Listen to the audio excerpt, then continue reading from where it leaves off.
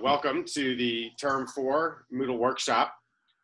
The goal of this workshop is not for us to get way down into the weeds and to try to dig into everything that Moodle can do.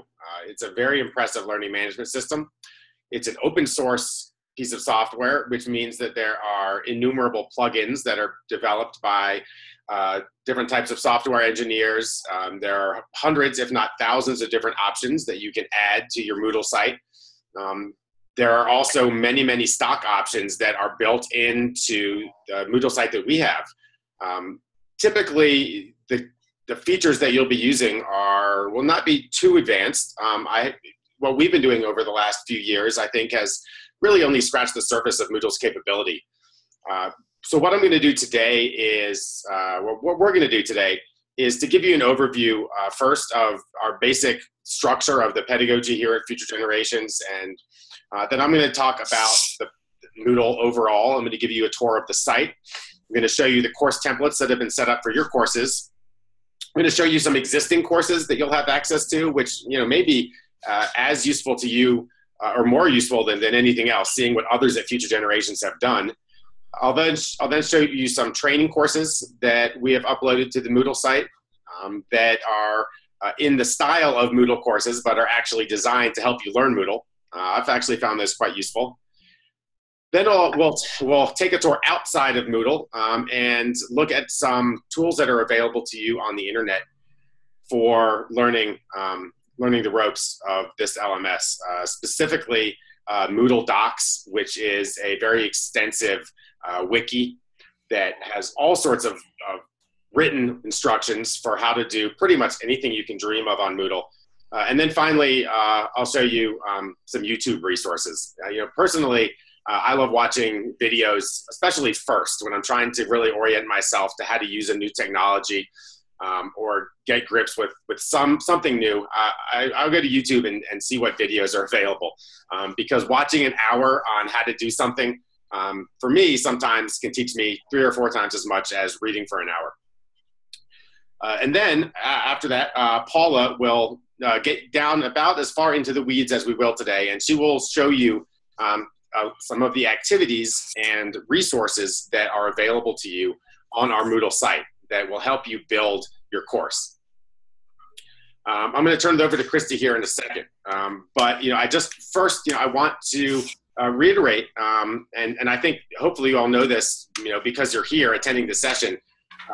For years, we at Future Generations sort of had a bring or use whatever technology you like policy, and that was difficult for students because some faculty would use one technology, other faculty would use another, and since we've made it the curriculum a lot more uniform by using Moodle across the board, our students have really, I think, been able to grip the technology much more firmly and have been able to dig in much deeper. And I think it's really improved the learning here at Future Generations. So thank you for taking it seriously. And, learning about Moodle is really something that is as much of an independent enterprise as anything. I will show you some resources today. And then at the end, I will offer you a private session a little bit down the road when you're building your course. If you'd like to meet with me and or Paula for an hour or so and have us actually help you figure out which widgets go where and to get into the weeds and design different pieces of your course, we're very happy to do that. Of course, in this workshop, we won't really have time to do too much of that specific work. But what we will have time to do is give you an overview of what learning resources are available to you and to get you oriented to our Moodle site overall. So first, let me turn it over to Christy, and she's going to go over some big picture stuff with you, and then she'll hand it back to me, and we'll start digging into Moodle. Yeah, thanks, Jesse. First of all, I'd like to give you a brief introduction to our class. This is the class that you'll be working with is a class of 2017, which is the 8th cohort of our program. I know Henry has worked with most of our classes. Sonia, you have worked with one of our classes. Andrea, you are new. And we have made some changes with this class, so the model is slightly different even from what you're used to, Henry, and Sani, from what you experienced with the, I think, class 2015 that you worked with in Rwanda. With each, and please feel free to ask questions as you go along, either of me or Jesse or Paula. And so the first thing that's important to know is that each course has 3 components.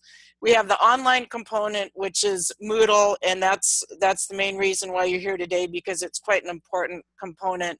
And those that aren't here, we will be working with individually, and hopefully they'll be able to listen to this recording also.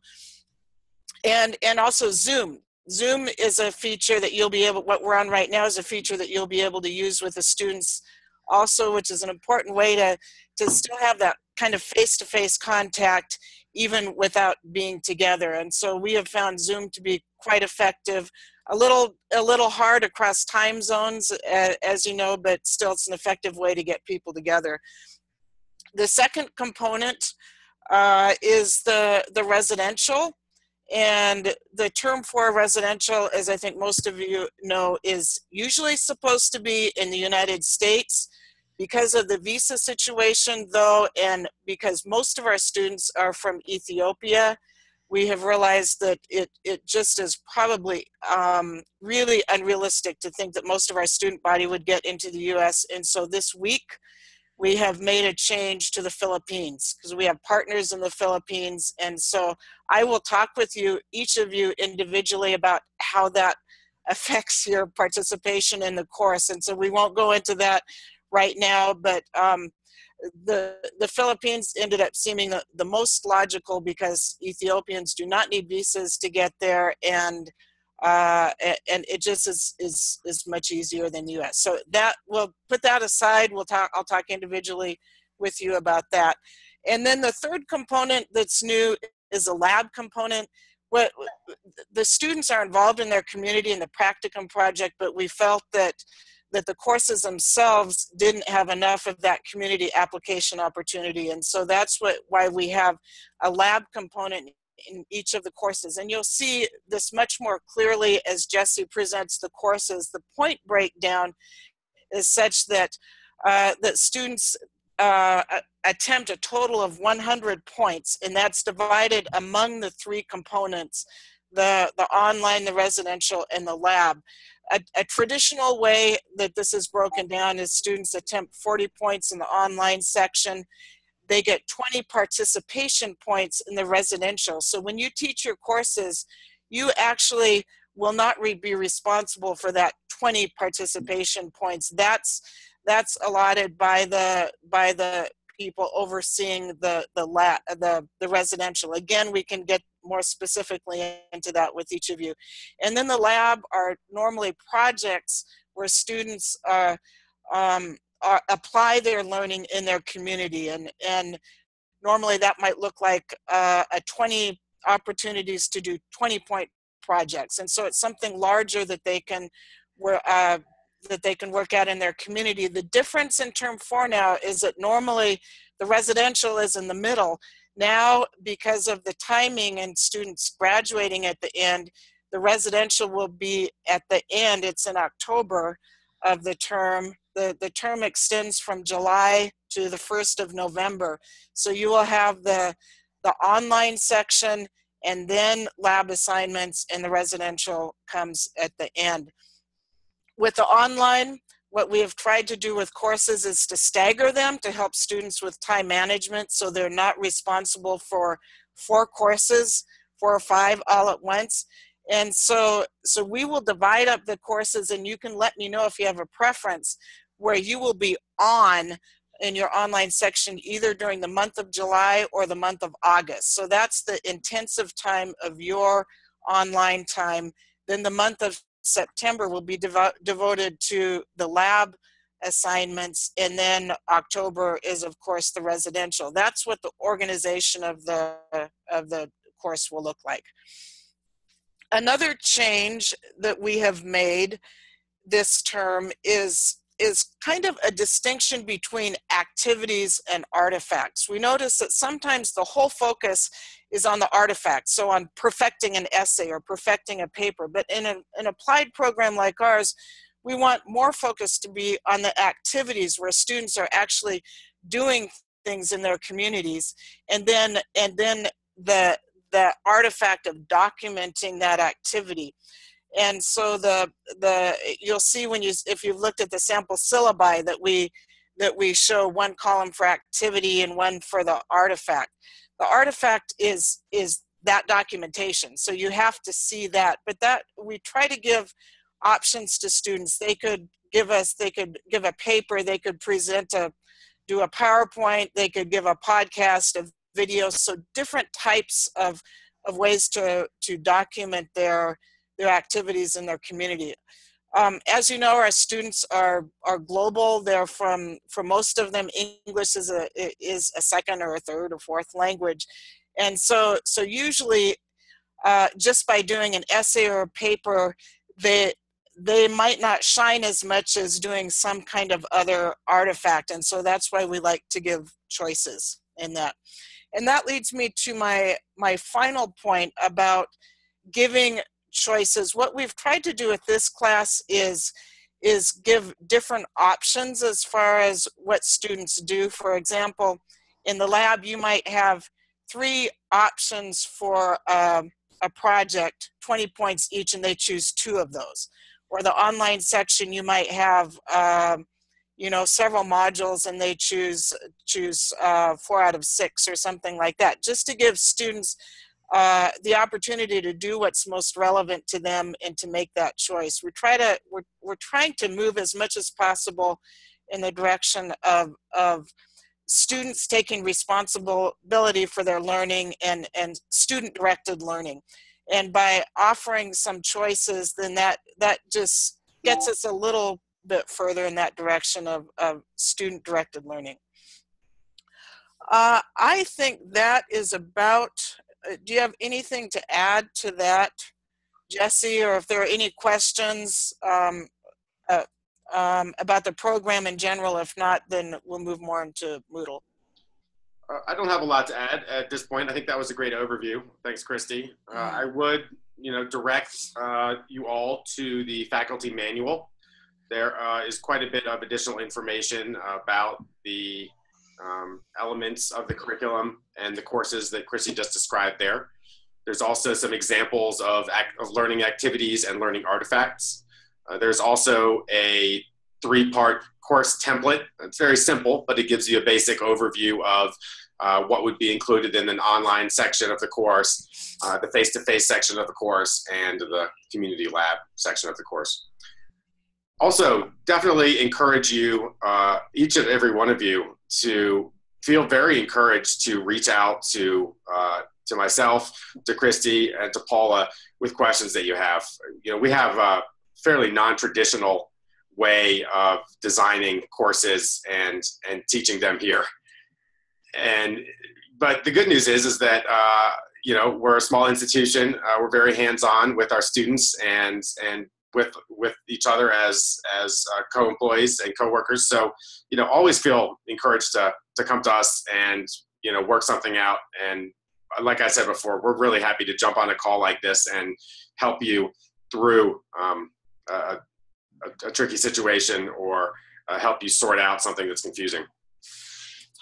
Are there any, questions at this point, or any comments from those who are on the call who have been with us for a bit longer, points of clarity, or anything anyone would like to say at this point before we move into Moodle proper? Okay. All right, so now let's start talking about learning technology. I'm going to share my screen and take you on a tour of Future Generations Moodle.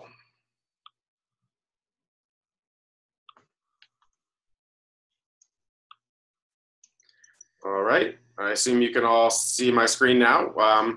The first thing I want to make sure is that each of you who is on this workshop call and who is watching this video has a Moodle login. I know one has been created for you because I checked yesterday.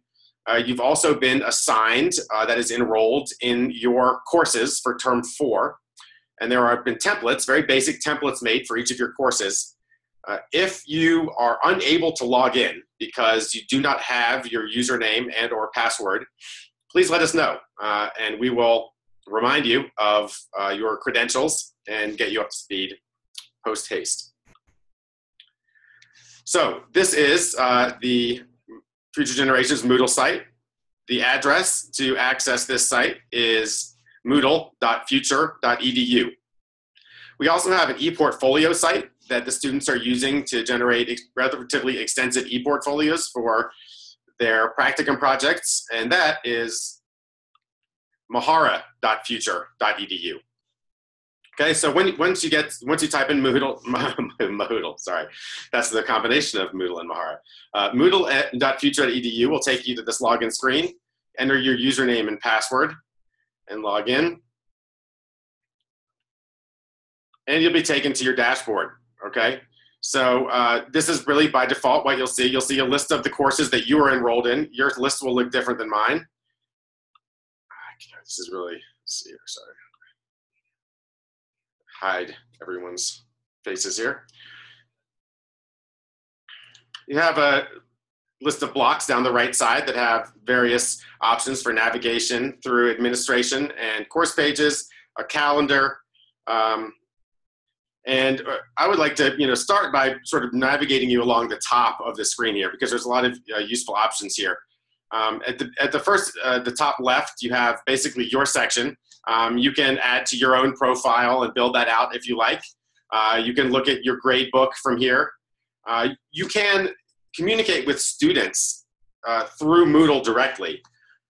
We tried this in term 1, and I believe that Mike Recklin did some communicating with students through Moodle last term, actually this term, and he's been quite effective, I think. But for one reason or another, most of us have decided to continue using email to communicate with our students. So if you are going to use the Moodle messaging feature, make sure you warn your students. Let them know that you'll be using Moodle messaging and that you'll be available to receive messages through Moodle. If you are, more interested in just, using the tried and true method of email and don't really want to kind of reach out to this Moodle messaging, that's fine too. It's really up to you. You can also log out from here. I use this link quite a bit. This is going to show you all of the courses that you're enrolled in. You're enrolled in your course, and then I enrolled everybody on this call, I think everybody, at least all of the new people, in several additional courses yesterday. I enrolled them in some courses that are existing here at Future Generations, so you can look at existing courses and see what other faculty have done. And I also enrolled you in some training courses that are available, publicly available through this open source technology and that I've uploaded to the site that will allow you to see what some other folks have done in creating Moodle courses and learn something about Moodle at the same time. This is a direct link to Mahara, our ePortfolio site. I'm not going to spend time going through Mahara, and most of the work the students are doing in Mahara these days is related to their practicum project, but it would be good for you to understand what Mahara is and how these ePortfolios work. I'm not sure if you've been given Mahara login credentials yet, but if the class that you're teaching is going to have a relatively high proportion of multimedia assignments, if they'll be doing reports, if they might be doing videos or audio recordings, these types of things, these are great to add to students' e-portfolios, and definitely encourage you to encourage your students to add the artifacts from your course to their e-portfolios. These are really great way for students to showcase themselves and their community and the work they've been doing at Future Generations. I'm not going to go any further into the portfolios. Jesse, can I just dive in here? Please, yes. This is the first time we have done the e-portfolio, so we're still learning as faculty and how to work it in. But one reason was to have an alternative to a long prose English written report as a final product in term 4, having many more alternatives for students to be able to showcase what they've learned in the program. But we're still learning how to use it. That's right. We've definitely had mixed results. As with most new technologies, there are some students who have taken flight and have really interesting, really deep portfolios that will certainly serve them well professionally in the future. And there are others who just haven't seemed to be able to master the technology and really get their portfolios off the ground. So, like all technologies and new additions to curriculum, it's a work in progress. Thanks, Dan. There's also a direct link here to JSTOR. This is our university library. So all students have access to this, and they are using it to drive their research. These little icons up here help you get around as well. This brings you back to your landing page. This brings you to a calendar. Anything that you put, due dates that you put on assignments that you create will appear on your calendar and your students' calendars. If there are generally university-wide events that are added to Moodle, they will appear on the calendar. They populate automatically. Students have been using the calendar pretty effectively, I think, to stay on track. So it's definitely good to be familiar with it. Badges we don't use, although I think we could in the future, especially for certificate courses. And then this is a nice way to get to all the courses at Future Generations that are listed on Moodle. And this is where I'm going to start taking you through some of the existing courses here that are already uploaded on the Moodle site. Class of 2017, it would probably behoove you to go ahead and just spend a little time browsing through some of these and see what other faculty have done.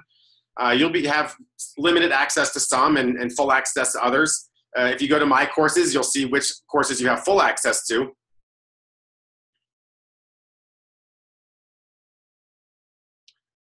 So you'll see in each of these bins, these are all of the Term 3 courses. These are all of the Term 2 courses that are on Moodle, Term 1, and here are the Term 4 courses. I'm sure you'll see your course here. And there is a course template built for your course. So for instance, let's look at Community Managed Disaster Risk Reduction and Climate Change Adaptation. That's a mouthful of a name. So what you'll see for your course is that a very simple course template has been created. As Christy mentioned, we have 3 phases to each course: an online learning phase, a residential phase, and the community lab phase. So it'll be your responsibility to build out each of these 3 sections with learning activities and learning artifacts. The course overview, there's a few elements that we require as well. Of course, your contact information. I wanted to highlight office hours. This is something we've been doing since Term 2, and it's been somewhat successful.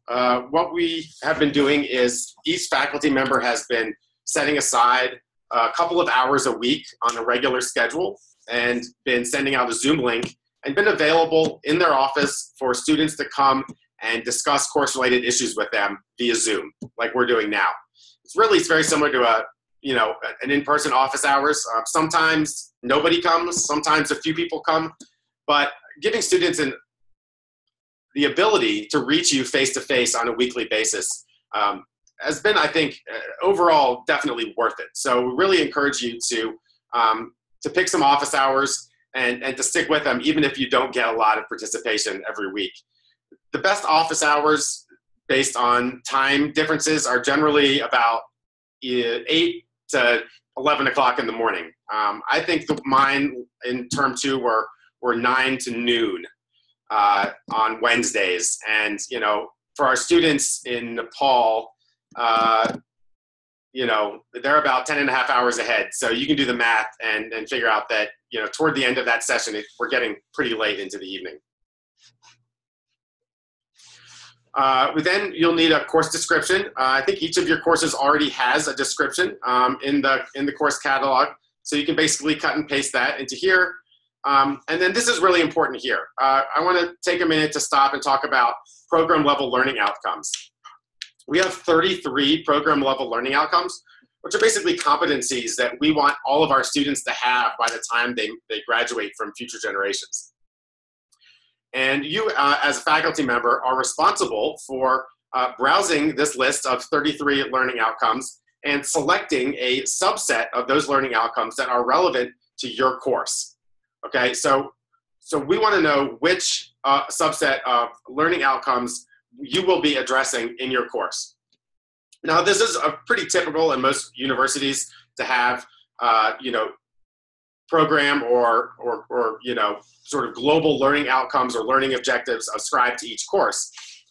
But at Future Generations, over the last couple of years, we've been doing a lot more than just paying these lip service. We've actually been assessing the degree to which student work demonstrates mastery of these learning outcomes. So at the end of each term, faculty submit a sample of student work, and our direct assessment team uses rubrics to evaluate that work based on the program level learning outcomes that the work is supposed to be representing. And they make a determination to the degree to which the learning outcomes are represented in that work.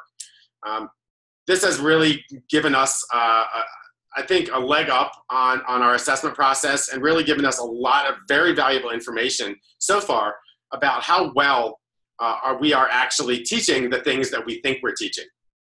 So one of the first things you should do when you're creating your course is to access that list of learning outcomes. It's available in the academic catalog. It's available at the website, Future.edu, under academics. And there's this list is in multiple different places. If you have trouble accessing it, let Christy or I know, and we can certainly send it to you.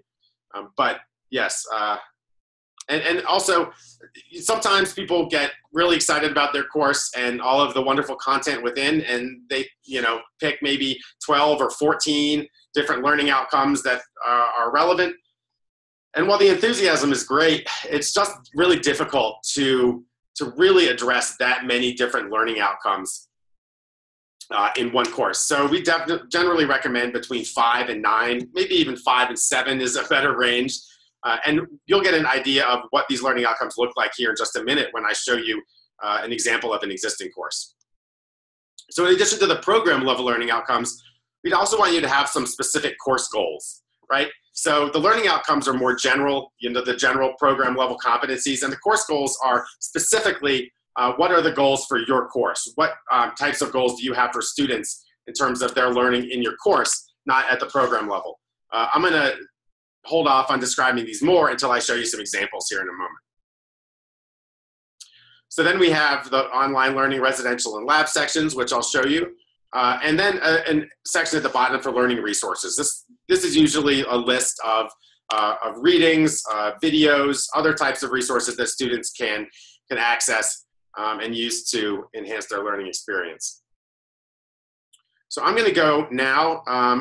First, I'm going to stop and ask you if you have any questions at this point before we start looking at some specific examples of filled-in courses that I think will give you a lot more context and help you build out your template. But at this point, does anybody have any questions or comments? Yes, I have. Yeah, this is Sunny. That's Sunny. Yes, go ahead. Yeah, so you show us the message system. Do we know whether the message system sends alerts to personal email? So like if I decide to use the message system in Moodle, will I receive alert if there are new messages, or my students will receive alerts in their private emails? Yes. If you send a message, as long as that feature is turned on, and it should be, the student will receive an email alert that says, Joseph Sani has sent you a message on Moodle. Okay. Mm-hmm. Yeah, that was the only question. There has been, I recall back in term 2, there was a couple snafus with that, where faculty were not getting notified when students sent them messages. So it may be good to test that system in your course to make sure it's working. Okay. And if not, it's just a matter of a checkbox being checked that says, send alerts when messages are delivered. Okay. Yeah, I would check that system with a student via email just to make sure they're receiving it, and then Thanks. Anyone else? You can also send from within Moodle in different places. You can send an email to the students. You can click on it and just open up a dialogue and send them an email. Okay, directly in their private email, correct? Well, to their future, we're supposed to use their future generation's email. Yeah, we'll go to their future generation's email. Okay, thanks. All right, so let's put some context, apply some context to these templates. There are many options that we could choose here in terms of different courses that our faculty had created for the class of 2017. This is Ruben and Isaac's class from term 2. This is my practicum course, the social research methods. This is Christy and Jeff's course on graduate study foundations. And this was Micah Slife's course on healthy people, healthy communities. So let's take a look at this course and see how Micah developed her course in Moodle. And again, following the successes of others is, at least for me, and I hope for you too, will be probably the most useful set of learning resources for your Moodle education. So definitely spend some time with these courses. Here we see Micah has listed her contact information, her office hours, and it's nice. She included the Zoom link to her office hours right here. Each of you will have access to our Zoom account, and you can create a link for a standing meeting. Hers are on Wednesday at 9 a.m. to noon, also by appointment. And in order for students to access her office hours, they simply have to come to the course page, click here, and they're directly linked to her. Really convenient. Course description. You can see here are her course level learning. Let's see, her course level learning goals. Doesn't look like she had.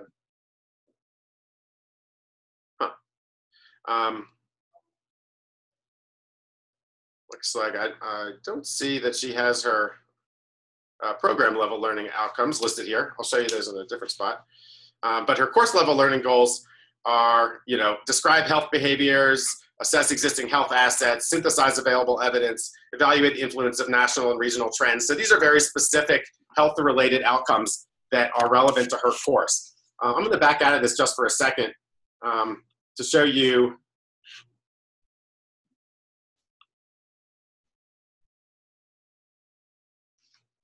So this is how I would hope that you all would create your online course in this section. And that is to list the program learning outcomes first. We have 8 learning domains and then specific learning outcomes under each domain. Okay, so this is my course. I chose 7 program level learning outcomes for my course in 3 domains. And I listed them at the top of the course template here. Okay, so you can see these are quite a bit more general than the course goals. But again, these are really important, and we'll be coming back to them at the end of each semester and evaluating the degree to which student work is representing these learning outcomes. And they should be the same in the syllabus. In other words, this is essentially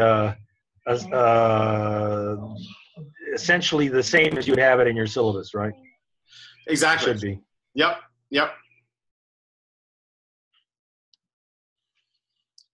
So there's a lot of options, for you on Moodle, and I hope that you will, become familiar with the technology to the point where you enjoy building, this course within. It's really a powerful technology, and you'll see that each faculty member has done it a little bit differently within the template that's provided to them. Mike has provided some frequently asked questions here to help her students, questions for office hours that her students have provided. You definitely want to post a copy of your syllabus. We really suggest that you post a copy of the syllabus both in Word format and in PDF format.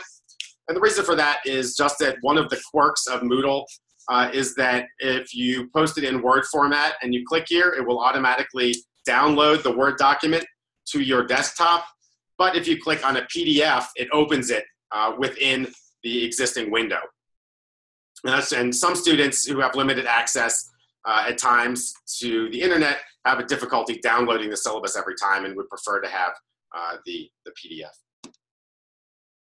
Something else nice that Micah has done has provided a repository of recorded Zoom sessions for our course. I'm going to take just a minute to show you these.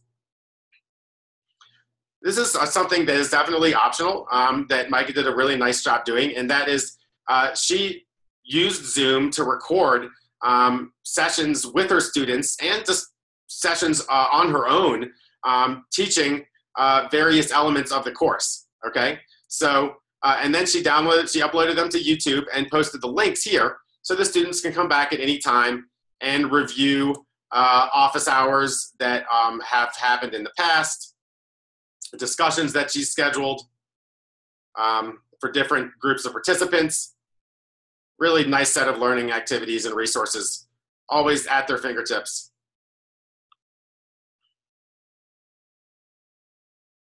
Okay, so now let's get in more to the meat of the course. These are the three sections: online learning, the residential experience, and the community lab. I'm not going to spend a lot of time. We're already nearing the end of the first hour here. But I just want to, just show you briefly the kinds of learning activities and resources that you can use to drive learning in your course. One thing that's very important is when you add assignments, right? When you create an assignment and you post it on your Moodle site, and this is something that students are going to complete and turn in. Anytime they're going to turn something in, you want to use a Turnitin assignment, and it has this icon. I'll show you in a minute how to add that to your course.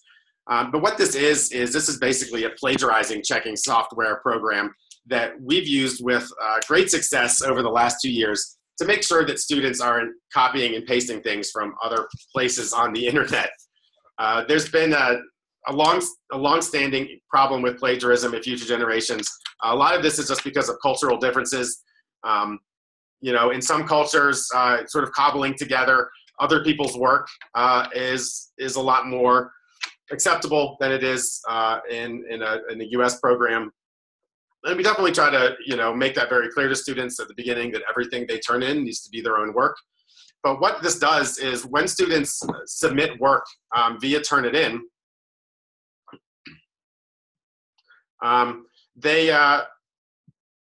it automatically runs it through a piece of software that compares it to every other document on the internet and gives them feedback as to whether or not they have submitted anything that is plagiarized.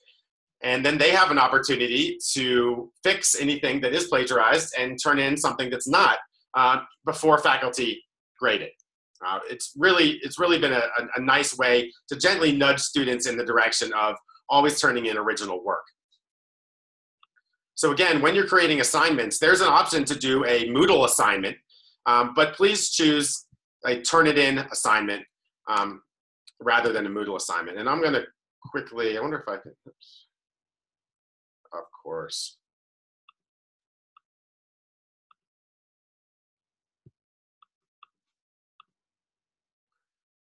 Anytime you're building your course, one thing that's really important is that you always have to turn editing on in this button at the top left, and that will allow you to get in under the hood and change things.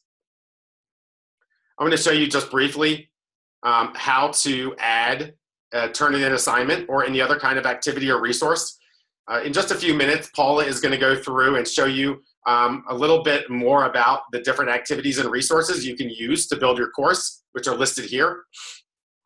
But I wanted to show you first, just right here. Here's a Turnitin assignment 2. No one's really sure why they added the 2 to the end, but anytime you're creating an assignment, you want to click Add a resource, activity, add an activity or resource, and then choose a Turnitin assignment and add that to the course. You do not want to use this type of assignment because that will not have the plagiarizing checking capabilities that Turnitin does. Any questions about that?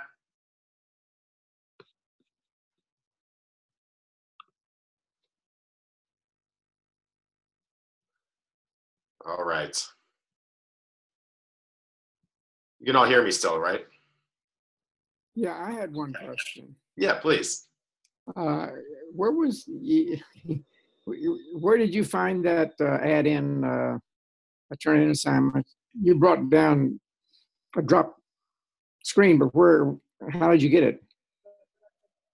How did we get the software originally, or where did I find it within Turnitin? Just when you said, you click something in order to bring down the drop-down menu. Go to add resource, Jesse. Where is it? It's right here. So at the bottom of each of the blocks, there's always an add activity or resource. Oh, okay. I got it.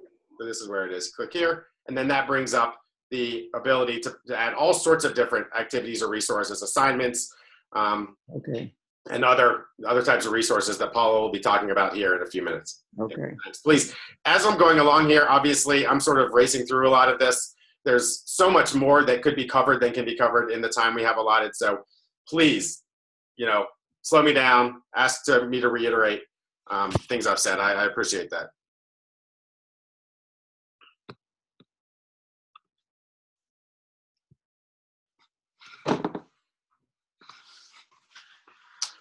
Okay, so you'll see here that in Micah's course, there were multiple tracks. So her students were able to choose whether they want to talk about a global perspective on primary healthcare systems, on health behavior change in communities, or self-development, or a student-directed track where they actually got to pick their own way through the course.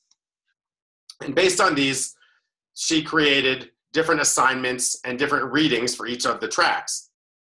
She used folders here to contain the readings. She also added forums for the students. We found that these have been really useful. These are asynchronous conversations between students and faculty. Looks like Micah has, let's go ahead and see what she's done here. So this was at the beginning of term 2 in July. In preparation for the first section, please feel free to post questions on the ideas for discussion. And she sort of opened up the floor. And now we have students asking questions and Micah responding.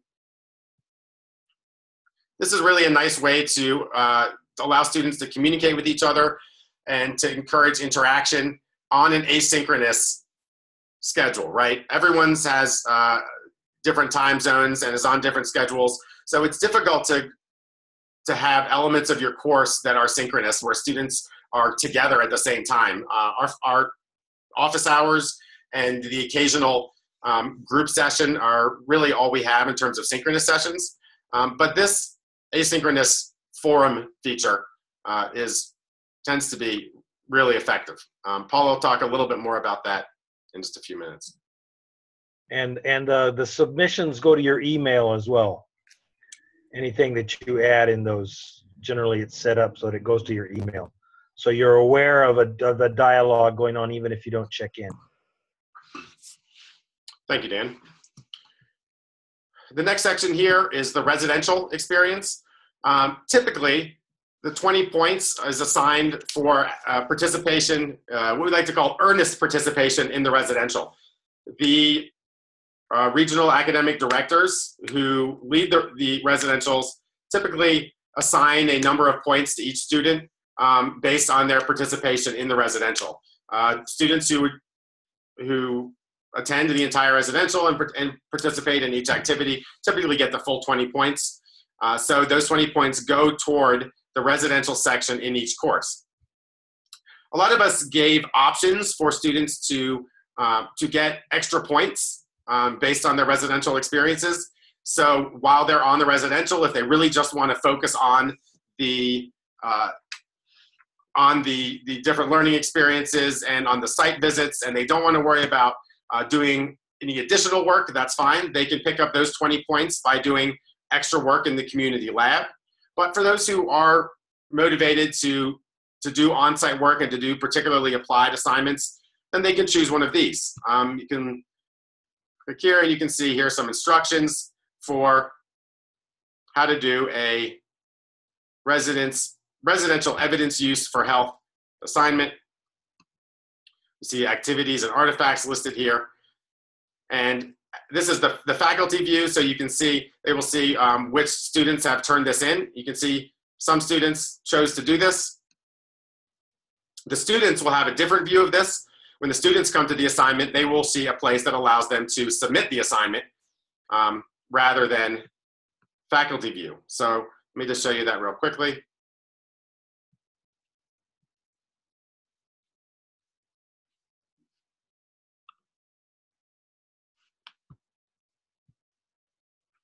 This is really another important little feature here. When you're building your course, a lot of times you will want to maybe take a look at what the course looks like from the perspective of a student rather than your perspective, because Moodle shows you different things depending on what your role is in the course. So if you go down here and say switch role to student, then now it'll show you exactly what your course looks like to a student. So if I go back to the residential evidence used for health, it'll now give me an opportunity to submit my paper down here. And once I do submit my paper, it'll populate these fields and tell me how much similarity. This is basically here is the percentage of my paper that is copied from some other source on the internet. And it'll also show me my grade once the faculty member has graded it. Jesse, could I mention something about the optional residential assignments? Please. Also that I didn't say in the introduction.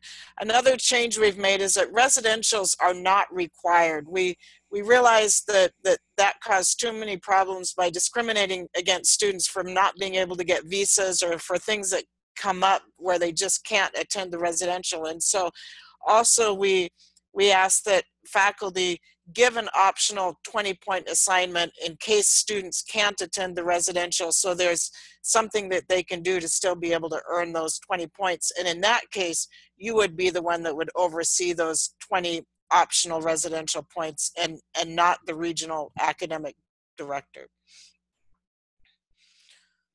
Thanks, Christy. Yeah. That's an important clarification. So moving to the third, the community lab section of the course. Now this is the part of the course where students are expected to be actively engaged in their community. Prior to the class of 2017, students were sometimes engaging their communities throughout the curriculum, and some other times they were really not actively engaging their communities until they started to do their practicum research. And because this is a degree in applied community change, and we are first and foremost an applied program, the faculty decided to add a section to each course that compelled students to get involved in their communities and to apply their learning at street level, so to speak. So the overall goal is for students to learn fundamentals in this section, to experience applied learning at the residentials, and then to come home from the residentials and to go and to apply that learning from the first two sections in their own communities. And you'll see what Mike has done here is given students options for different assignments, different lab assignments based on the tracks that they've chosen, okay? So if you've chosen the policy and advocacy for health track, you can get 20 or 40 points for this assignment based on the scope of the assignment. Again, you click here and it'll give you a description of the assignment. It'll tell you the activities involved, the artifact that you need to submit, develop some advocacy materials in a format that are relevant to your community and stakeholders, and then it'll tell you what is expected for a 20-point assignment versus a 40-point assignment, okay? 40-point assignment requires the options above, plus a dissemination of the materials in your community. Pretty clever. And then along with each of these community projects, Micah has included a folder of materials to drive the project, okay? Creating policy briefs and translating evidence and examples of policy briefs.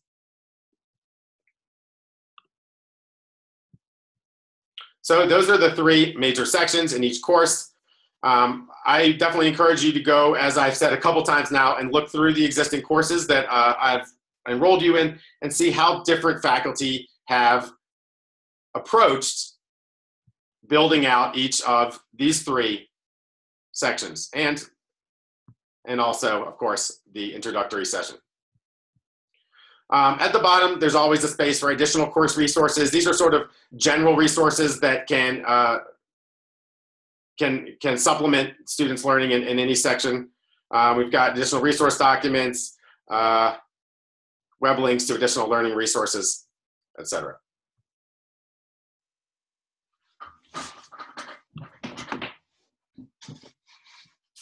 So again, I've enrolled you in each of these courses.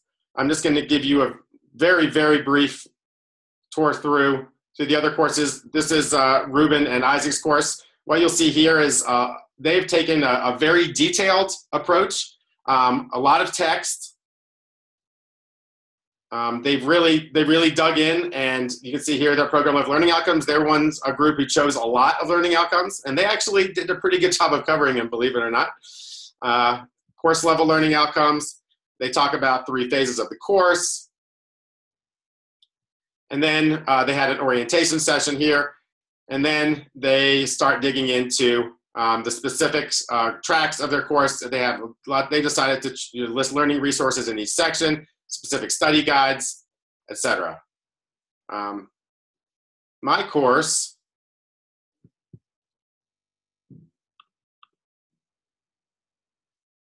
on social research methods was much simpler. I listed a number of course documents at the top, just basic course documents, some guides on writing the practicum method statement, which was the summative document that came out of this course, the proposal form for a student-directed lab project.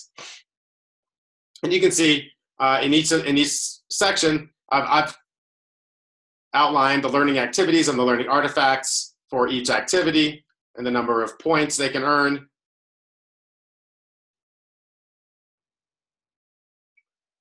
Distinguish between required and optional activities. And then listed some additional learning resources at the bottom of the course page. And then, just to complete this little tour of term 2. You can also look at the term 3 courses. I'm more familiar with the term 2 courses because I was a faculty member during this course. Here, Christy and Jeff's course, you see they also have their learning outcomes and learning goals, the online learning. They had 2 tracks. You could either have really dig into Wikipedia and writing a Wikipedia article about your community, or choose to go down the path of community mapping. They also chose a pretty simple layout. Here are their different courses. They actually have a lot of course resources available. Okay, so that's really about all the time we have for in terms of going over existing courses and the course templates. I want to spend just about 5 minutes on showing you how to start building a course. And then we're going to look at some external learning resources, and then I'm going to turn it over to Paula. So this is where you will start, right? All of you have a template for your Moodle course. First thing you do is turn editing on. And then you'll see in the bottom corner of each of these boxes, you have an add activity or resource button, right? So if you want to add, say, your syllabus to the top of this box, you can click and add a file, okay? If you wanted to add a book that you've written that students can have access to, you can do that here. You can use labels to further organize your sections. Paul will dig in a little bit more deeply to these options. But really everything drives from this add an activity or resource button. Also very important is to become familiar with the navigation boxes on the right side of the screen. This is basically a general navigation for the site. This will allow you to get around the courses that you are a part of. And then the course administration box allows you to do a variety of different things in your course. You can see who's enrolled in your course. As far as I know, we will enroll students in your course for you, but it still may be useful for you to go and see all the people who are in your course. You can see right now in this, we have Isaac, who is teaching this course, enrolled. We have Christy, who is the head of the class, and then we have each of the regional assistant directors enrolled, so they can sort of keep track of their students' work in the course. You can access your gradebook.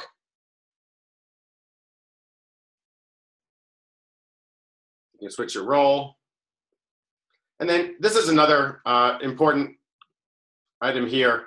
And I think if you spend a little time with the various Moodle training resources that I'll show you here in a minute, either the Moodle videos or the written training documents, you can find out a lot about the different blocks that you can add. If you want to add, for instance, some HTML to your site, if you want to add a space where your students can make comments about the course to the course page, you can do that. To this point, our faculty have not used additional blocks that much. This is sort of an intermediate Moodle user feature where most of us are sort of advanced beginners. But there's a lot of options here for adding different blocks and different features to your course. And this is something that if you want to meet with myself and or Paula in a next session and start to dig down into more options that are available to you, we can start talking about some of these specific blocks and how they could add to your course and how they could make the learning experience richer for your students.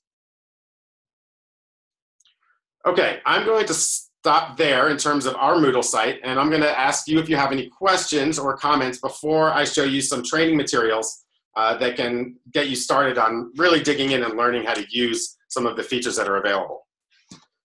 So anything at this point?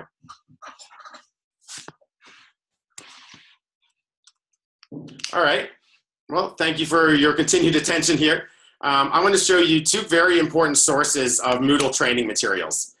Really at any university that uses an LMS, whether it's Canvas or Moodle or anything else, it's generally the responsibility of the faculty member to get up to speed on that learning platform.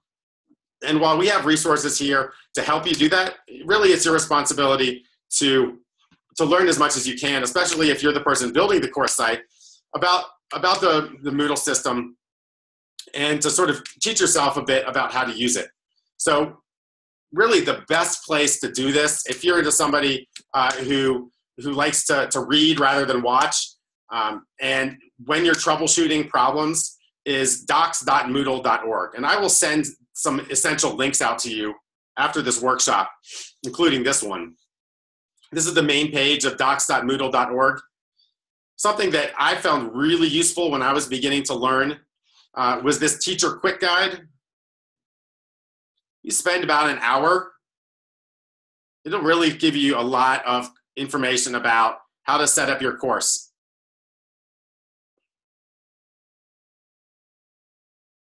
Okay. Talks to you about gradebook for assignments and quizzes, etc. I mean, and then of course there's lots of internal links where if you're talking about assignments, it'll bring you to the assignment activity and then tell you how you can create different kinds of assignments. The activities here, let me go back to, so you don't get lost here. So this is the teacher quick guide. Also, this managing a Moodle course menu over here to the right is very useful.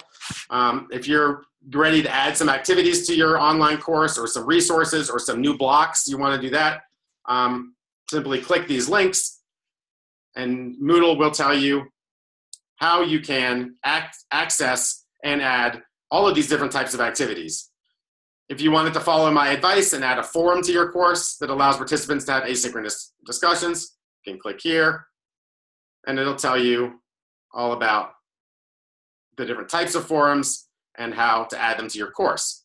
Okay, forum settings, using the forum FMQ if you need more help. A lot of times they will actually add direct links to videos that will show you how to do this in a different format.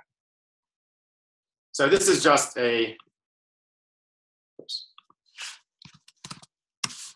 just a great resource that is provided by Moodle itself, so you know it's legit.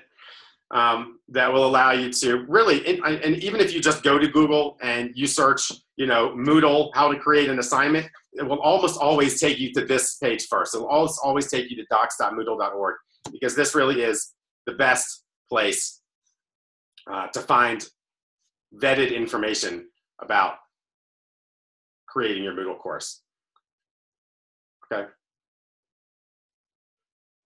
I don't really think there's any reason to go outside of the Moodle Docs wiki for written tutorial content. Now, as I mentioned at the beginning, how I learned to use Moodle was basically by watching YouTube videos. There are some really great videos out there. Sometimes they're designed for the faculty at specific organizations. So they might say, you know, well, welcome Johns Hopkins faculty. This is, you know, your guide to learning to using Moodle 3.0. But really, once they get into the substance of the discussion, I find that it tends to be a really steep learning curve. So, you know, I just typed in Moodle tutorial for beginners here into YouTube, and there are many options. One that I watched and found to be very useful was this. The version of Moodle that we use is actually Moodle 3.0. But if you watch a Moodle 2.9 tutorial or another version, it's going to be really very similar. They just sort of add some, you know, new features to each upgrade. But generally, if you're somewhere in 2.5 or above, you're going to find that the videos are very relevant and the content is very useful. This is a particular video that I watched and you need a website. Why not do it yourself? And found create your own professional website. Very useful to me. So you know what these are like. He basically goes through a variety of stages of starting with your template and building it out by using different activities and resources. Really useful. And you can, you know, search for things that are much more specific. If you want to use the lesson feature that Paula will talk to you about in just a minute, here we have 2.9, configuring using the lessons in Moodle. There are literally hundreds of YouTube videos, some short, some long, that can really get you up to speed quickly on how to use Moodle. Okay, so I'm going to stop there, and I'm going to hand it over to Paula. Paula is now going to dig in a little bit more into specifically the types of activities and resources that are available to you through Moodle and that you can use to build your course templates. But before I do that, I'm going to give one more chance for anybody on this session to ask questions, or any of you who have been with us for a while and have used Moodle to maybe add something that I've forgotten that is really important for somebody who is just being introduced to Moodle. Anybody have any questions or comments? Yeah, I note that when I clicked on to get online here, it opened up Chrome. Does this have to be done in Chrome, or can it be? Can I use other browsers? You can use a different browser if you like. Certainly using, you know, we wouldn't recommend that you use like, you know, an older browser like Netscape or something, or Internet Explorer. Internet Explorer tends to be fraught with bugs, but Chrome, Firefox, or Safari, yeah, any of those should work just fine. Okay. Anything else? All right. So I'll stop sharing my screen. I would just add that we used to use Moodle more as an information repository, but we didn't have students submit their work here, and we didn't manage the grade book here. Now all students have to submit their work here on Moodle, so it's permanently stored, and the grades are handled through Moodle. And I found my breakthrough was when I was really able to use the grade book properly, and because that's kind of the connection with the students. They're checking their grades, so I recommend really understanding how the grade, because since you're using Turnitin, and Turnitin is not strictly Moodle. They have two different grade books or two different steps, and so I recommend working that out, spending some time on that, because it's important to the students that their grades be clear and straightforward. Yeah, thanks, Dan. That's important.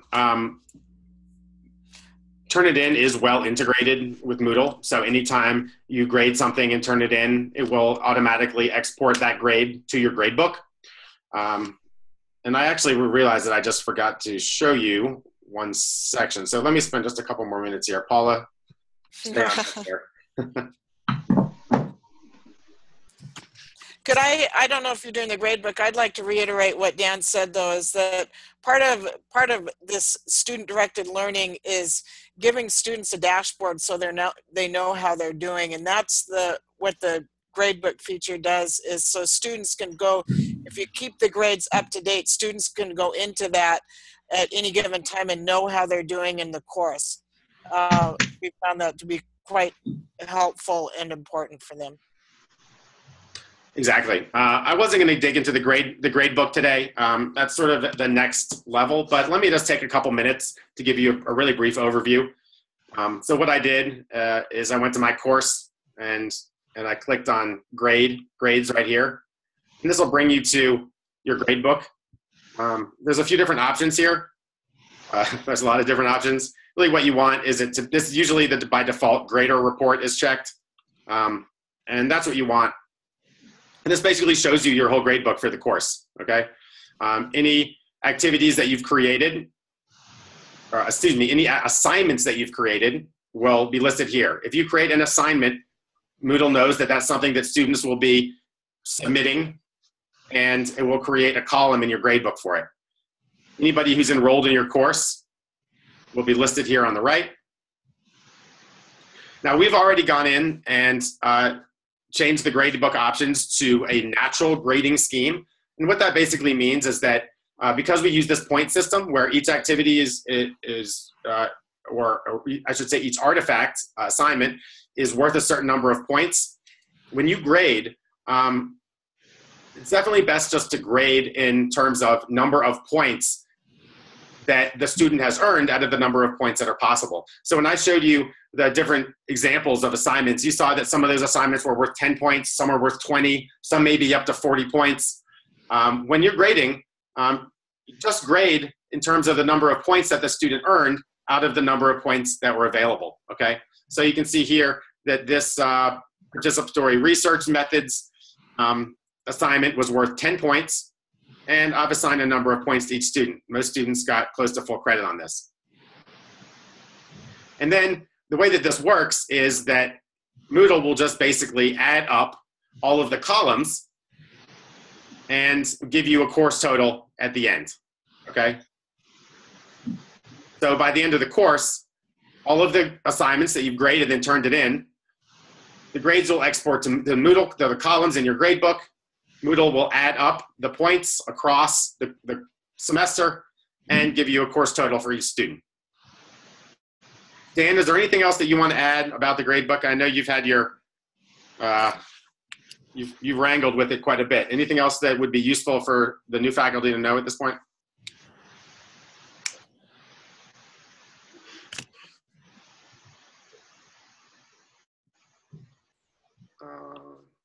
Right.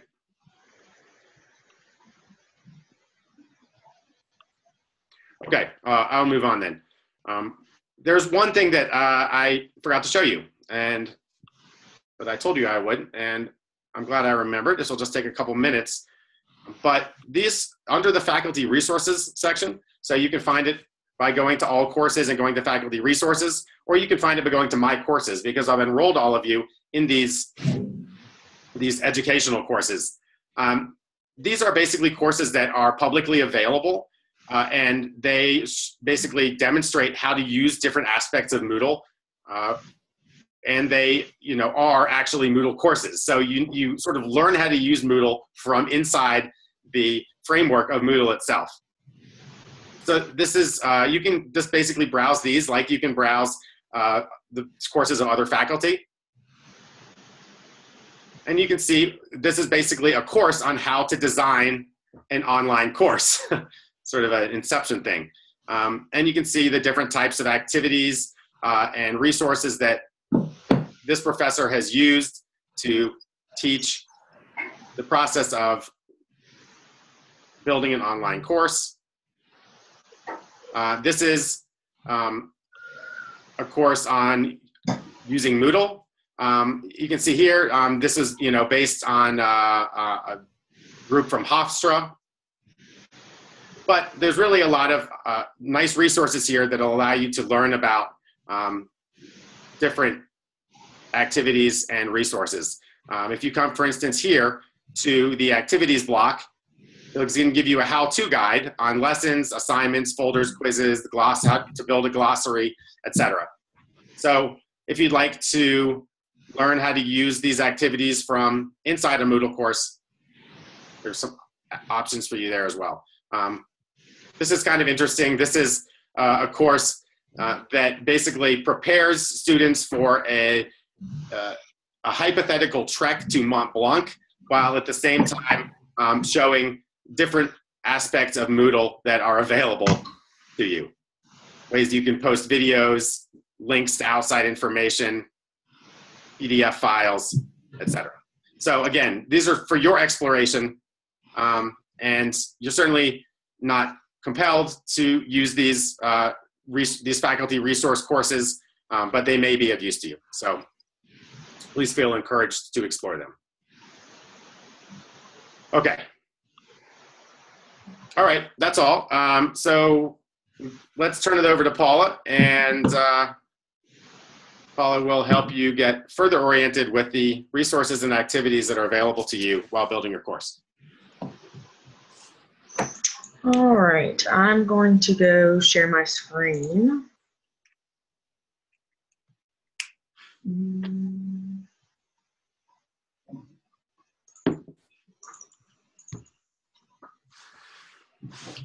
Okay. When starting on the activities and resources, you just first have to go to your class and click Turn Editing On. From there, you can, in any of these topic sections, there is an Add an Activity or Resource button. If you click it, it will bring up all of the options that you have. I have a PowerPoint now to show what some of the different options are.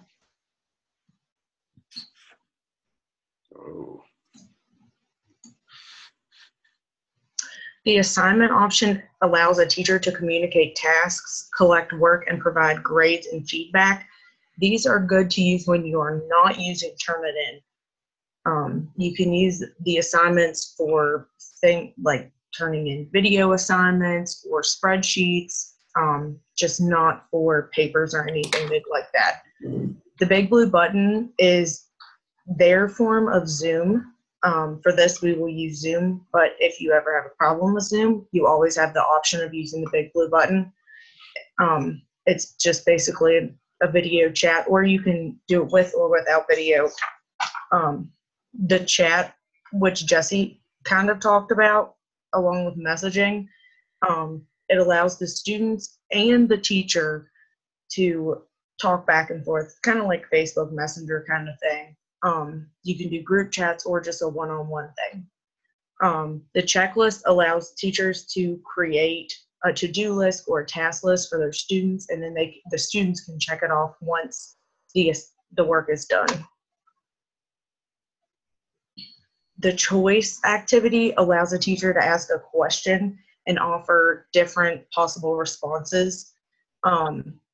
The responses can be published after a certain date or not at all, and they can be published with or without student names if you're just trying to do it to get some background information and not want to give out personal information about a specific student.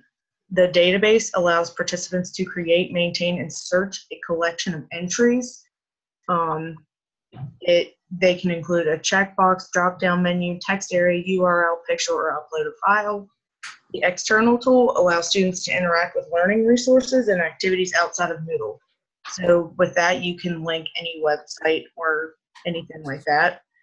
Feedback allows the teacher to create a customer survey for collecting feedback from students using a variety of different question types. And those results can also remain anonymous or can be shown with names.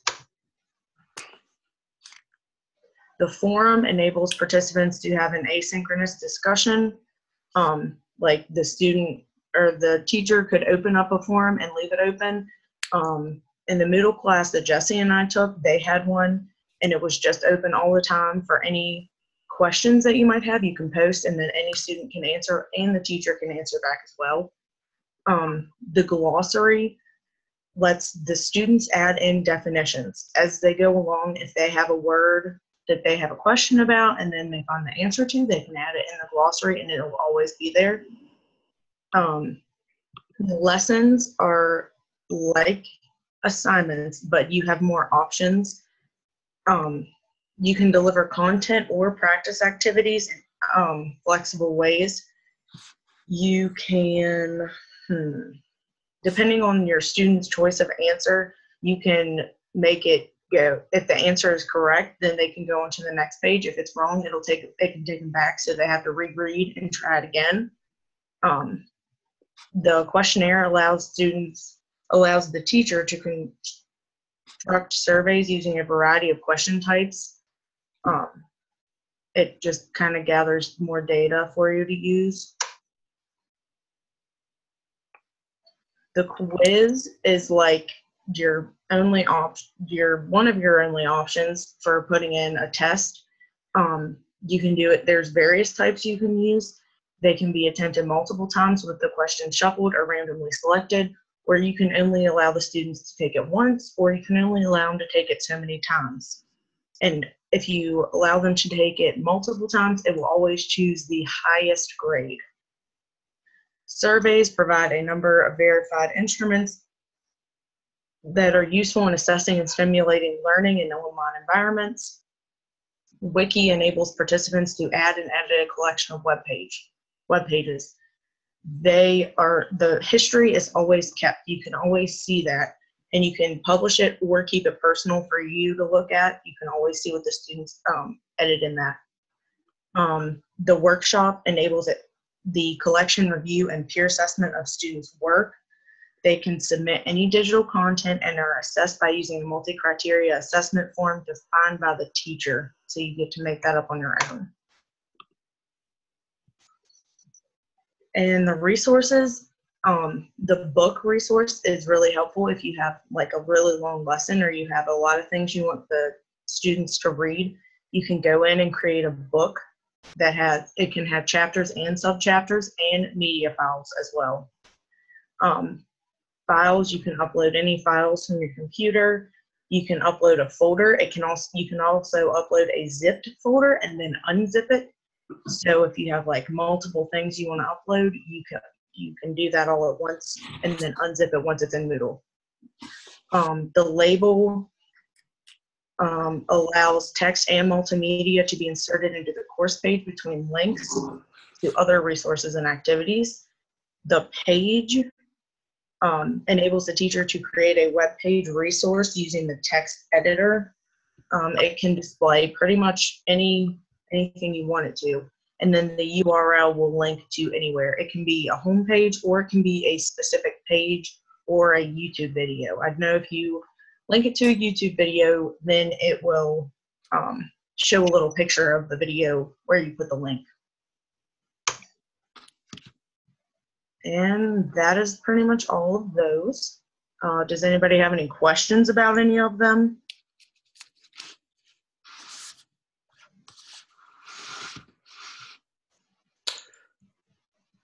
Right, Paula, got anything else? That was great, thank you. Nope, that was all. Okay, good. So this is just, you know, obviously an overview to get you started with your course construction. A couple things I wanted to mention following up on Paula's presentation are based on the different, excuse me, the different activities and resources that she just outlined. The file resource tends to be a lot more common and useful than you think. Anytime you want to, you know, for instance, upload your syllabus, or you want to upload a PDF or some other type of file for students, most of those learning resource lists that you see at the bottom of the page, those are created by adding files. So anytime you want to upload some kind of document, use the file resource. And then the other activity I wanted to mention was the lesson activity. This is a really powerful activity that allows you to create sort of a journey of learning within your course. Again, this is an intermediate to advanced intermediate option, and it takes a little bit of doing to understand how to use it. Luke Taylor-Ide here is our local expert at using the lesson. As you'll see, basically none of the classes so far have used the lesson option.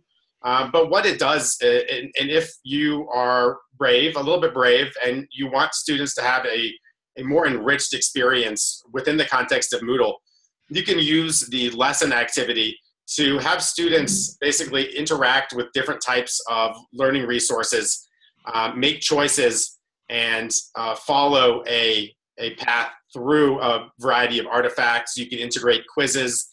You can have them watch videos, read different types of materials, and really have more of a classroom type experience within Moodle, if that's something you're interested in. Really a powerful option. I also have an outline with all of a little like blurb about all of the different activities and resources I can send out to all the Term 4 faculty. Great. Sounds good. That'd be great. Thanks, Paula. Okay, well, we're right on time here. It's 10:30 plus.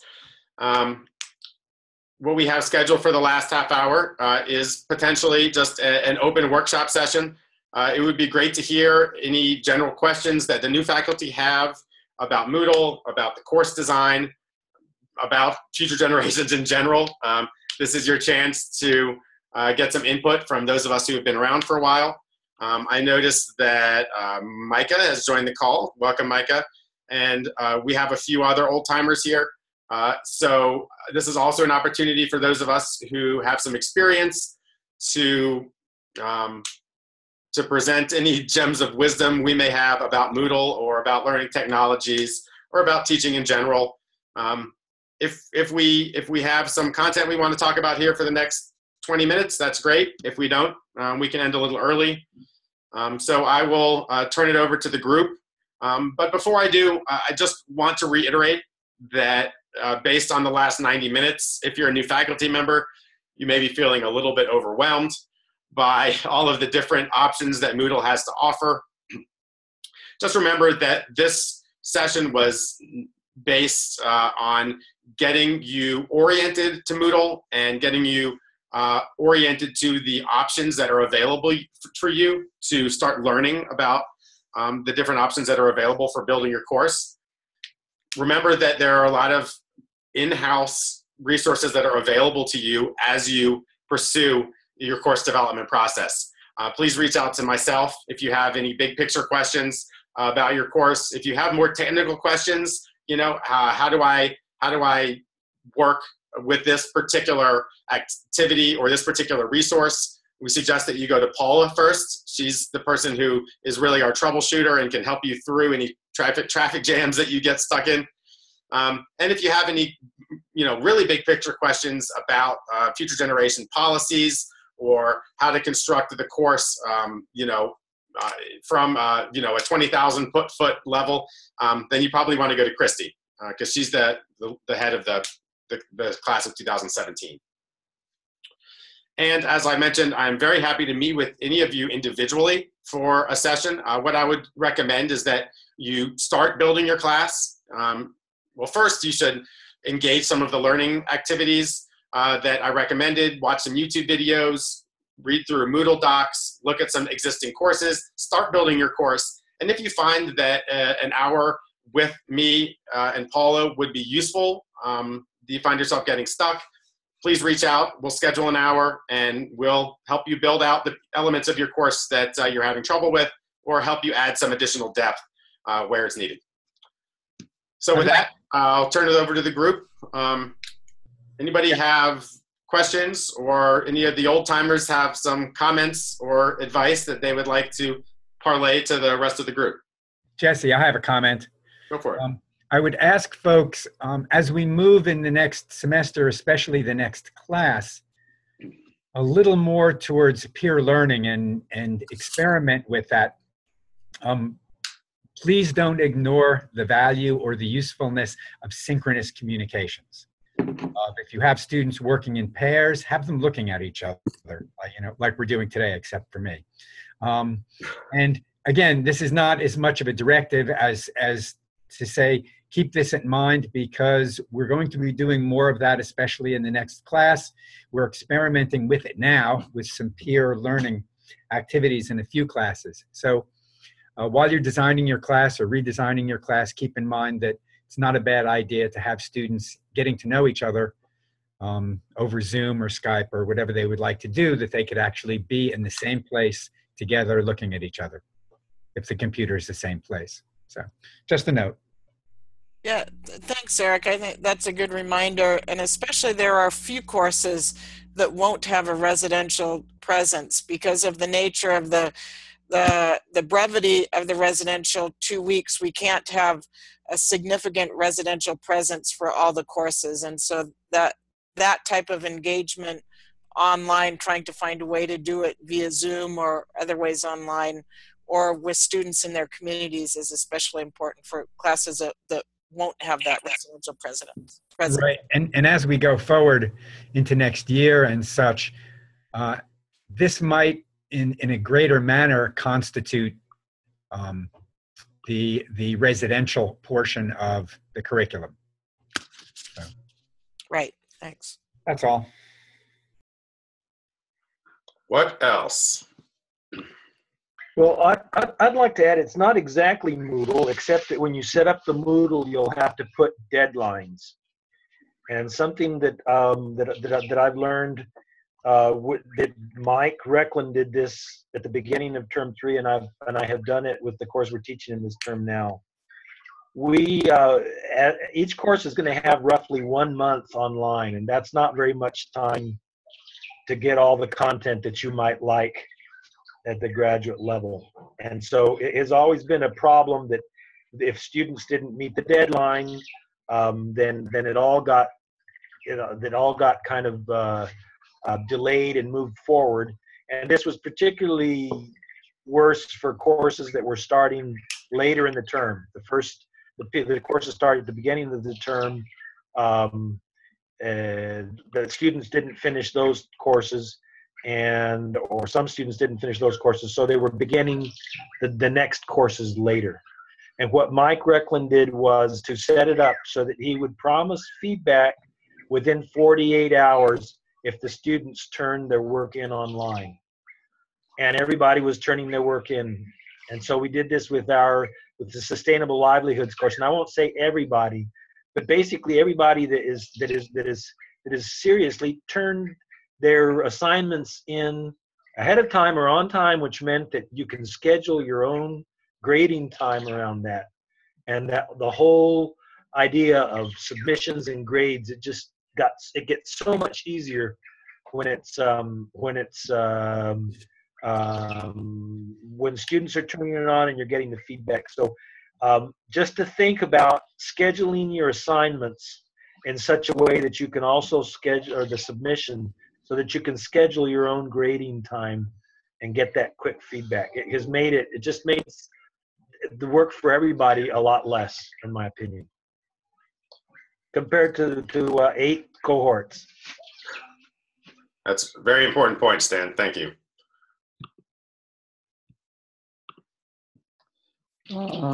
I just want to comment that I am participating in this session, but my understanding is that a TA is going to be assisting me in setting up the Moodle, right? Yeah, Henry, I was hoping that James would be on this. He was still planning on doing it. We're recording it, and so James will, I'll get in touch with him, and then we will have a meeting with James and you and Ben. I think that meeting has been scheduled. I need to go back and confirm it. But yeah, thank you for being on this, Henry, to get the overview, and we'll be in touch with James to provide the Moodle framework. Okay, nothing's been scheduled for as I know. Okay, yeah, we had I'll get back to you on that and confirm a time. Okay. What other comments or questions? Oh, yes, Sonny, you have something? Yeah, so just a quick, I mean, thank you for the session. It was, I mean, as you can imagine, a lot of information, and it's a little bit overwhelming on my side here, frankly. But so I was just wondering your availability as I develop my course. Will I shoot you an email and then we take like for?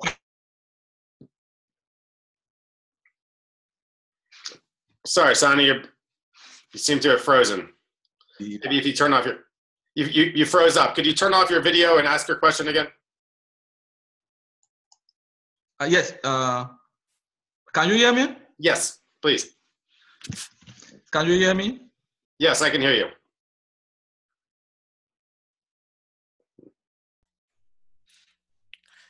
Sonny, we could hear you. Okay, good. You can hear me. Okay. Yes. Yeah. If I'm having this problem in the US, I can imagine what's going on in Ethiopia. So, so I was just checking your availability in terms of like having maybe a private session. Maybe I will try as much as I can to play around with it and design sessions, but maybe in May, I was just checking your availability or even before. Yeah, absolutely. You know, we're available a few different ways. You can always shoot an email to myself or to Paula, or actually to both of us. You can put us both on an email if you have sort of a one-off question or you'd like some advice. Yes. Anytime, we can get back to you, usually the same day. And if you would like to schedule a session, which we definitely encourage in April or May, April probably would be better. You know, Christy, do you know when the deadline is to have these courses up? We'd like to have a draft syllabus by May 1st, and then have the Moodle a draft Moodle set up by June 1st, because courses start July 1st. These are drafts so that we can continue to interact with you on them. If you feel like it's more helpful for you to first develop the Moodle site, then the syllabus, sometimes I know that Luke has found that more helpful. So it just depends on whether because they're essentially both the same framework, the syllabus and the Moodle site. So maybe it's more helpful to do the Moodle site first and then the syllabus. But at any rate, that's why we're having this session so early, so that you can be thinking early on it, because of some of the complexities and the new aspects of this course. We just want to be able to see things as they go on, instead of just say, okay, things need to be up July 1st and we just, it's not that we don't trust you to be working on it, it's just that because we have so many different moving parts, it's just helpful to see things as they evolve. So yeah, I understand you by an iterative process. So I think April, I will start working on it. So yes. Great. That's good. Great. When you're ready for a one-on-one session, just reach out and we'll put something on the books. Thank you. Thank you. And anyone else who's watching this video and has made it this far, I encourage anyone to do the same. We're always available either by email or for a Zoom session. So I also just want to thank you for a very informative workshop. I've learned quite a bit, and I'm actually quite excited to get started. But in just sort of that last example, I'm curious from you all and those that have experience, how do you handle some of the possible internet complications when working in the middle of a class with the students that we're working with? I can say one in relationship to Zoom. One thing that we have done is in a synchronous Zoom session, if we want to have a class session via internet, we haven't required that students be on in a synchronous way, because sometimes, for example, in Ethiopia, I think they had full periods where internet was cut off. And so they were able to access in different ways, but not always synchronously. So you can require that they listen to a video, but as far as being on at the same time, it's a little tougher to require that. So that's one way we address it. Another way is to post assignments in advance enough that they can anticipate maybe outages or difficulties with internet access, or they go to the field so they don't have access. So if things are posted in advance, and they can anticipate that. But we do require students to communicate. I mean, that's one of the most important things, is that if they think they're going to be away or will have an outage, then they communicate with the faculty member that says, hey, I'm going to be away, or or we're having difficulties with internet in Ethiopia, and so I can't communicate right now. Or I won't be able to access this session, or something like that. Well, one thing that living here in the Bolivian Amazon, I had worse connectivity than most students a lot of the time. So I was always mindful of that limit. Now, the connectivity is getting better all around the world, but I would say that for most of the content, what I try to do is make it so that a student, when they've got good connectivity, can come in and download the information that they need and then work offline. And then upload it when they have good connectivity again. Now, if you want to have that, I was just seeing that workshop option, Jesse, as a possibility for us in the next term, since for students doing presentations and then having a framework for feedback to it. Yeah. That would require some synchronous, but we might think of having smaller groups that would be required at a certain time. Everybody could come in, but we want to be experimenting with more ways of doing the synchronous communication as our residentials are getting more shorter and more difficult to attend.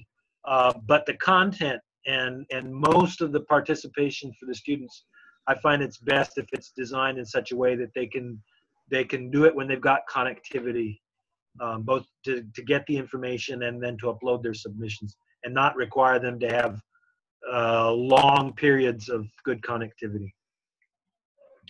So I want to address it. Sani has a very good question that it looks like it just went to me privately about JSTOR. JSTOR is our research, our library, online library resource, and it's not perfect. We have about 3 collections there. It's really expensive to get the same type of access that a major university would have, but we do have it. To get on, you can access through Moodle or through JSTOR. I could send to all of you I think it's Future.edu is the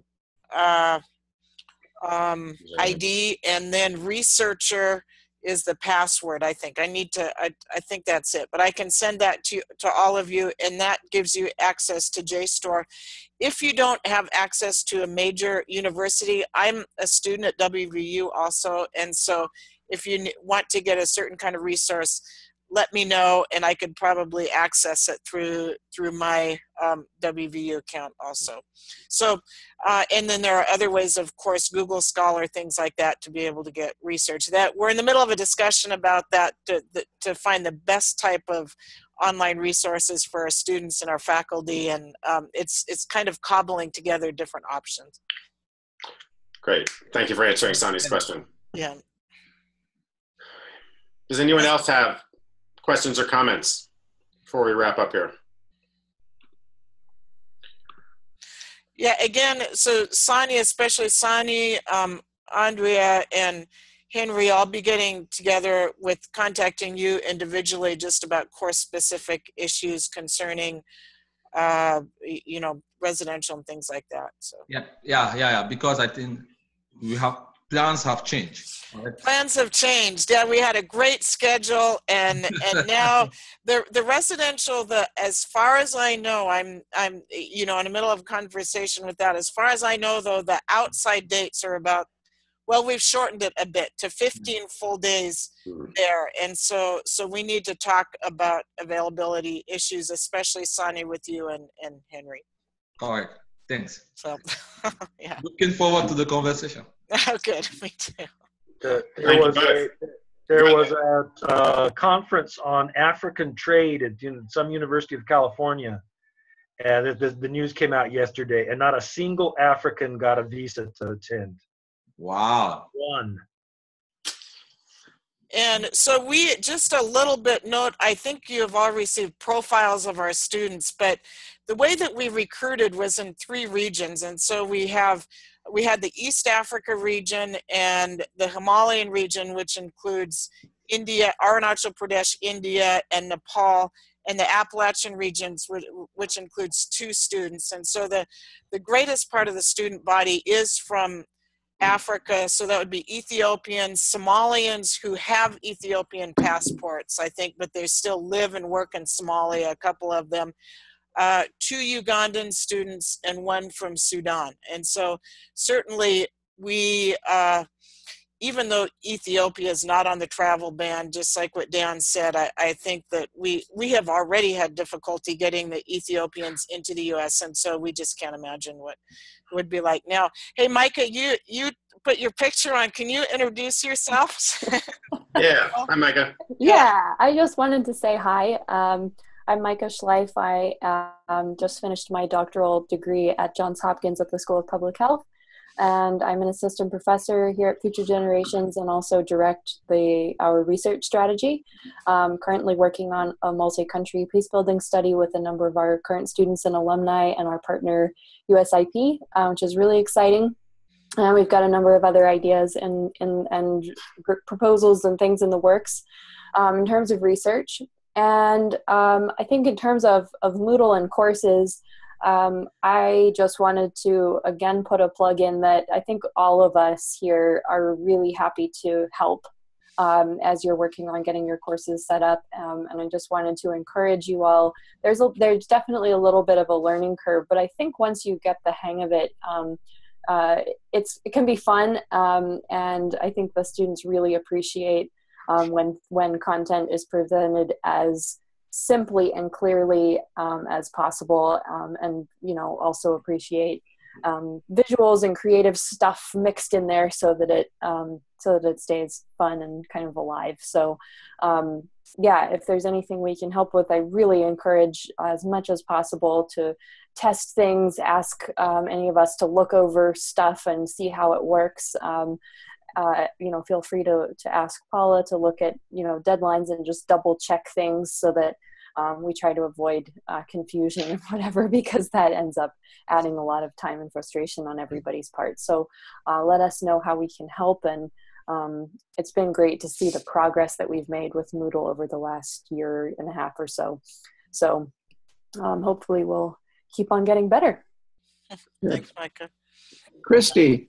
Yeah. I want to add that Ben Lazar is going to be in the Philippines. The reason he wanted to postpone our session to the second week or whatever was because he had to come back from the Philippines. Right. But so you should communicate him about dates because he'll already be there. So that's what I need to do. I was hoping that he would still be there because this would be more convenient, and I need to see when his family obligations there in the Philippines, Mm-hmm. and also if your availability and going, if that's something that's a possibility for you. Yeah, well, we'll see about that. But Ben could do the course. Okay. Okay. At this point, it looks like October, what I proposed to our site, which is the Jimmy, I think, Yen Center just outside of Manila.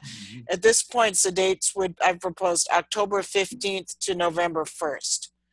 So that would be full 15 days there in Manila, which is about the extent that our students now can get off work and participate. We used to have the month-long sessions, and that has been difficult for our students to negotiate with work and other responsibilities.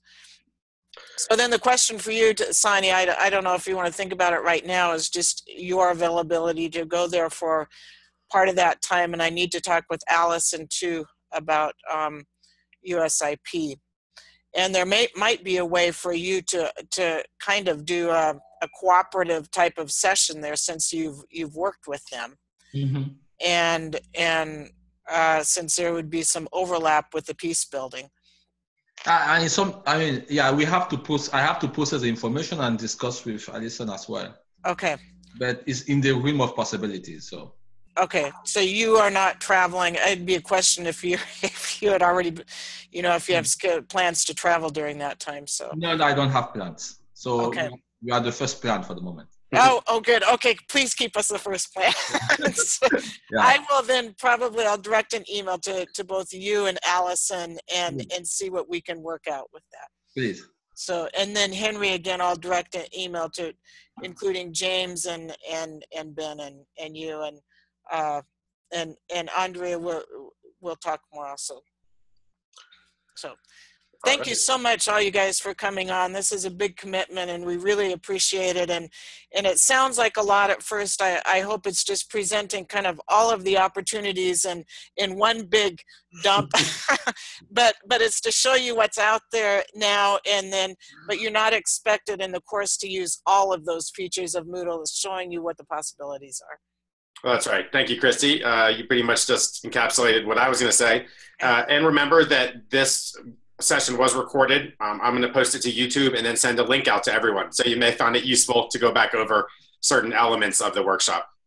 Thank you. So with that, we're coming up on 11 here. Thanks again for your participation. And I know all of the old timers here are really looking forward to working with those of you who are new timers. So hope to see you very soon. Thank you. All right. See you all later. Okay. Bye-bye. Hey, everybody. Bye.